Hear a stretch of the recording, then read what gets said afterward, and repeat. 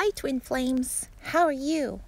Yeah, I'm just up here, just reading my book, studying, metaphysical, spiritual topics, and I found out that I'm a divine feminine, but inside I'm a divine masculine, and my twin flame is the one that told me that they were a divine feminine and their divine masculine, masculine male gender body, and I was like, wow.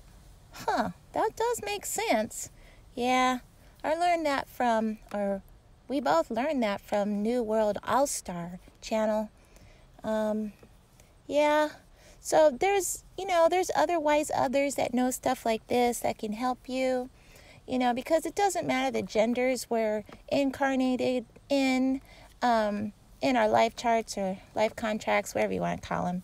And so just pay back down those karmic debts with the karmics. Doesn't matter what label words you use, but with the karmic type people, men and women, or situations, pay down your karma, and then you can ascend and be happy, unite with yourself, and then someday with your twin flame.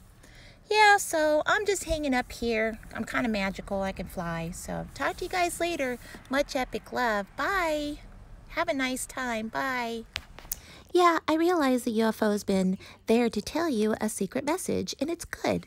And that is our ancestors that made up our avatar container bodies are actually non-terrestrials from different planets. Yep, do a lab test, and you can research this on YouTube like I did. All right, you guys, take care. Bye. And I hope this helps somebody. Hi, Twin Flames. Stay magical.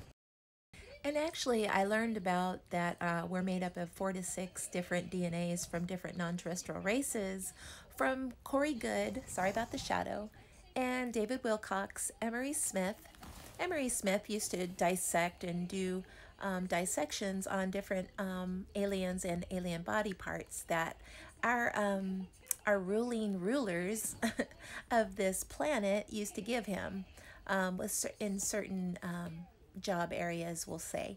All right, check out Corey Goode, David Wilcox, Emery Smith, and Jimmy Church. And yeah, you'll find out. Bye.